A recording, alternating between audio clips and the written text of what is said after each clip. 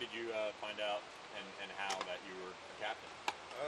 At that meeting, the captain's meeting, I was actually surprised because, I came in here last year and I didn't think people were looking up to me because I was just leading by example, I guess. But I was really surprised. I was at a loss for words, but I found out in that meeting and I was happy the rest of the day, no count. What does it mean? Coach talks about you, Elijah, some guys that last year was their first year. You just went out and showed what you could do, and now we're taking on more of that leadership. Just how important maybe was it to prove yourself a little bit to these guys before, getting that C on your chest? It means a lot to me because not only does that show that they trust in me, but they trust in my ability to play as well. So the fact that they notice the hard work I've been putting in all off season and including last season, just really makes me feel like a brother to all these boys on the team. So it allows me to go harder for them during the game and during practice because it really does show that they care and they trust me to be their captain.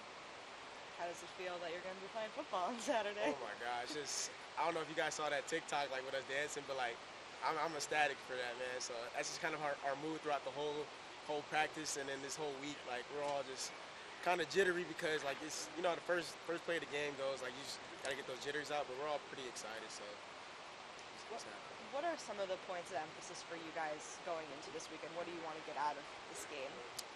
So we want to just stop the run, basically.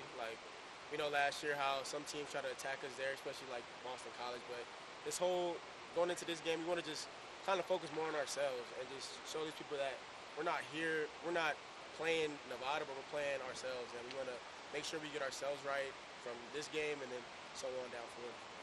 I know Coach Simons has brought it up quite a few times, but how much does that BC game kind of stick with you guys a little bit? He kind of tells us to leave the past in the past, but that was the last game of the season last year, so that kind of hurts a lot. And then leaving that with the L, and then especially those seniors last year who got to leave with the L, we don't take that for granted because that game is something that Nevada's looking at and other teams are looking at, and they think that's our weakness. So we're going to make sure we establish that in practice and so on and so forth, and make sure we take that to every single game plan. How's your relationship with the rest of the linebackers improved since you got here, and just how much of a difference is there between last August when you were just arriving to now? Yeah. Oh man, those are my brothers now. When I first got here, we was barely hanging out, but now we're going to the pool together. We're going out to get some smoothies together. We do everything together now.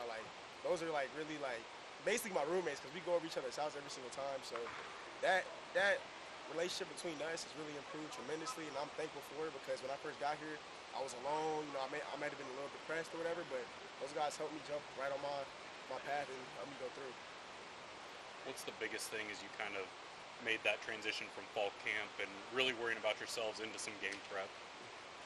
It's more of the same principles, really, but just kind of focusing on one thing, which is Nevada, is just the biggest difference, and just focusing on technique and basically trying to be ahead of their plays and following that. It's not really much of a difference, I say, but throughout the whole season, we got to shift our focus from the more physical to the more mental aspect of the game. Thank Thanks, you. Kobe. Appreciate y'all. Appreciate you.